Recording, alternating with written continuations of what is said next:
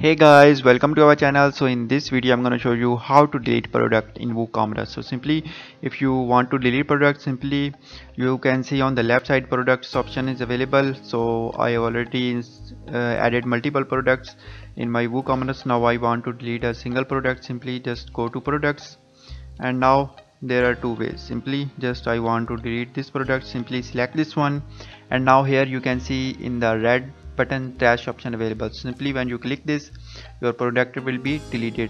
So now there is another method. Just select the product that you want to delete, like this one or this one.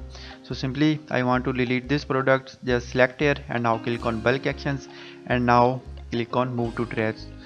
So just keep in your mind, before deleting your product, simply just first of all review your product, and after that, now if you are sure to delete, simply select this, click on bulk actions, and now click on move to trash. And now after that, when you select the move to trash, then click on apply, and now wait for a few seconds. So here you can see our product is deleted. Now we will go to all products, and simply here you can check our product is deleted. So in this way you can delete a product in WooCommerce.